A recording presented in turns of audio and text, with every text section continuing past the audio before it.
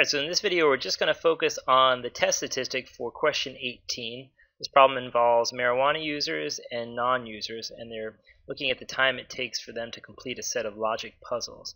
They also tell us that we're to assume equal variances here.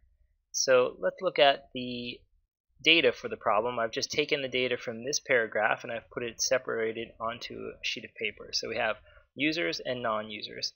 The sample size is 28, 29 for the other group. We have the different means and the standard deviations. So since we said equal variances, to do the test stat, the first thing we need to do is calculate the pooled sample variance. So here's the formula for our pooled sample variance. And we're going to let the users group be our first group. So each of these variables here, we're going to put in a little subscript of 1, 1, and 1. And this group will be the second group, so we'll put 2's next to each of those. And then we'll fill in our formula.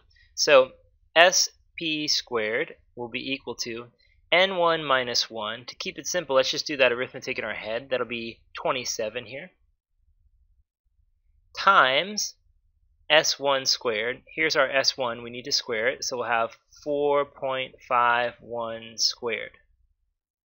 Then we'll add to that 29 minus 1, or n2 minus 1, which is 28, times the standard deviation squared, so 3.98 squared. Put a fraction bar there, and then do the denominator, which is going to be 28 plus 29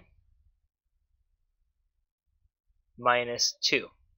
Now if you want to work this out all together in your calculator, you should put parentheses on the top and the bottom. Let's show how that's done in the calculator. So we'll use an open parenthesis, then 27 times 4.51 squared plus 28 times 3.98 squared. Close that parenthesis, then hit divide by, open a new parenthesis, do 28 plus 29 minus 2. Close that parenthesis up and press enter. So you get the answer 18.0493, etc. So I'm going to take some of those decimal places down and put that on paper here.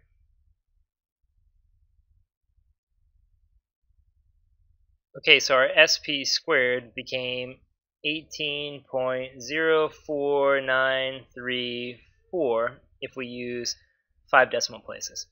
So now we're going to use this quantity inside our test stat formula.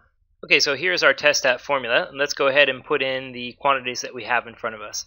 So it'll be T equals to, we'll have the first X bar, 38.28, minus the second X bar, which is 25.4. Then fraction bar, the square root of,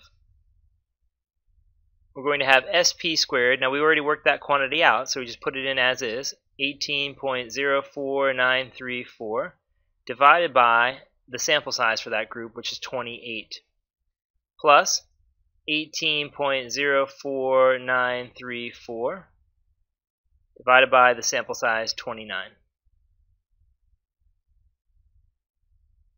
Okay, so let's type it in. We'll try to do it all at once. So we'll do 38.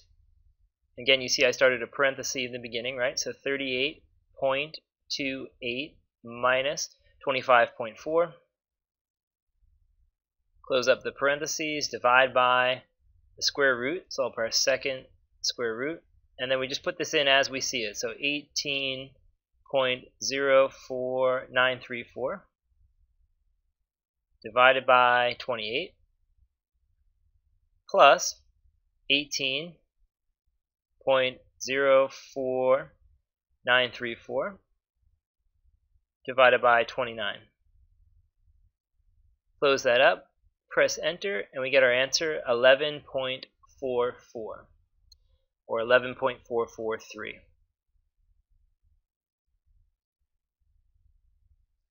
And that's it.